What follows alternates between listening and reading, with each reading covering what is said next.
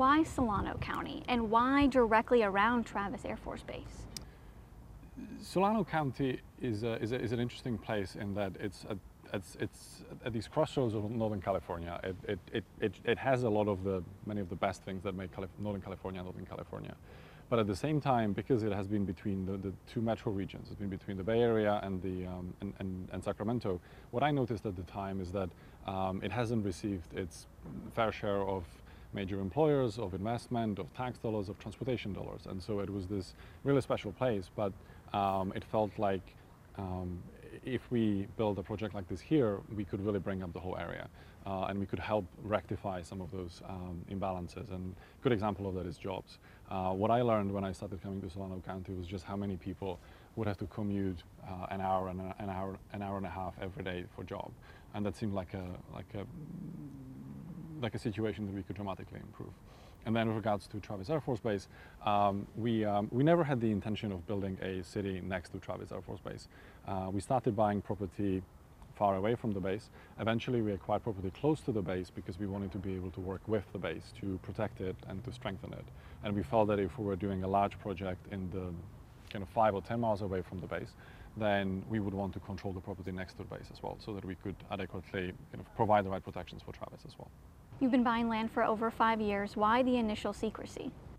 We felt in the beginning that we were very convinced that there was a project that we could design in this part of the county that could be a real asset for the county and that could work for all of the different stakeholders. And so it could be an asset for Travis, it could work for the agricultural community, it could be great for all of the existing cities. But we felt that in order to do the project, we had to be able to design it right. And that meant putting things in places where all of those stakeholders would be happy. And the only way to do that was to control a large amount of land. And so we wanted to prevent a situation where if we announced the plans prematurely, there would be this reckless speculation rush. And then the county would be dealing with lots of different people proposing lots of different projects. And it would result in disorderly growth and sprawl, which is exactly what the county and many of the local stakeholders have been trying to prevent. Do you regret the way that you went about it?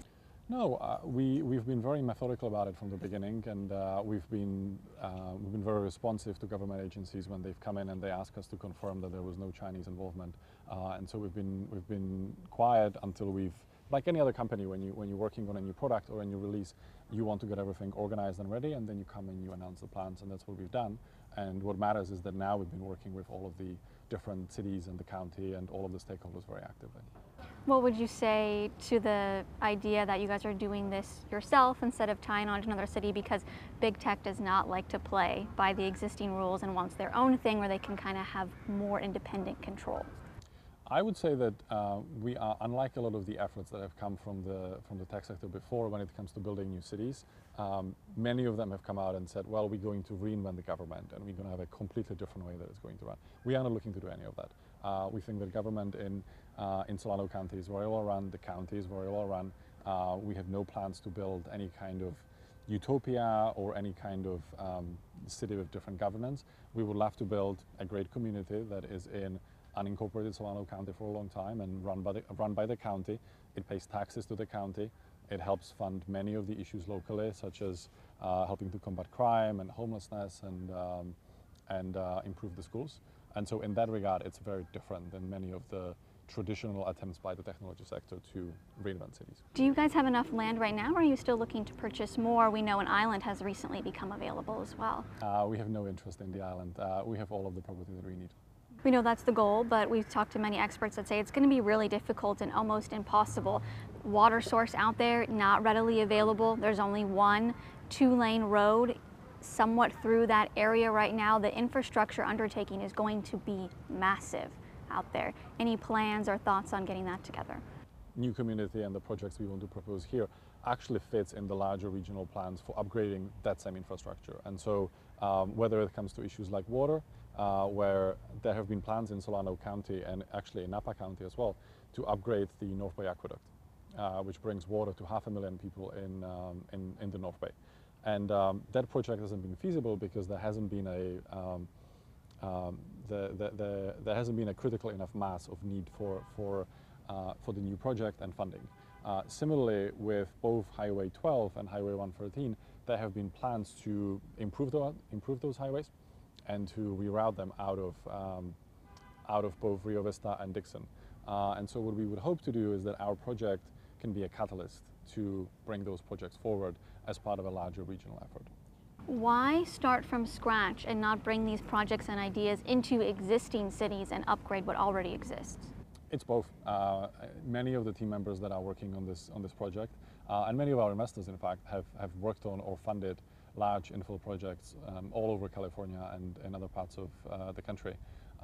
We do have in California a situation where for 40 years we've been underproducing homes and we've been underproducing all kinds of real estate. And our conclusion was that in order for us to make a dent in the situation that we have, where so many Californian families, particularly working class families, are leaving California, we would need to do both. We would need to do infill, and we would need to do some very selective, smart, walkable, urban greenfield development, because otherwise it's just going to take too long. When can we see you break ground? That depends on all the factors, but one of the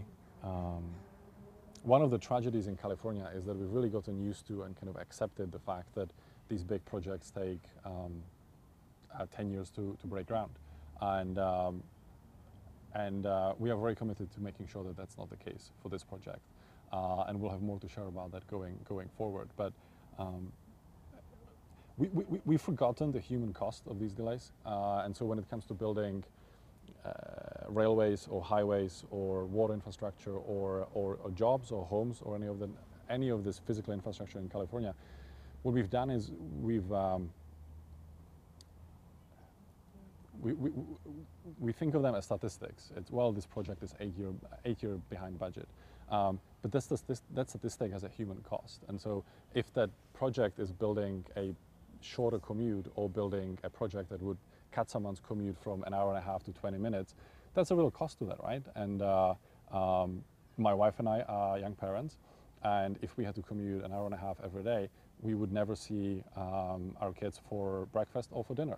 And so for every project in California that takes 10 years from approval to breaking ground, all of the people who would have had a shorter commute because they could have bought a home in the new community or gotten a job in the new community, they're never getting those 8 years back. Getting the job in 8 years doesn't help them, because you only get to tell your 2-year-old a bedtime story 365 days in your life, and then it's gone. And so this resignation that everything in California takes too long is something that we don't accept, and we'll be working very hard to change.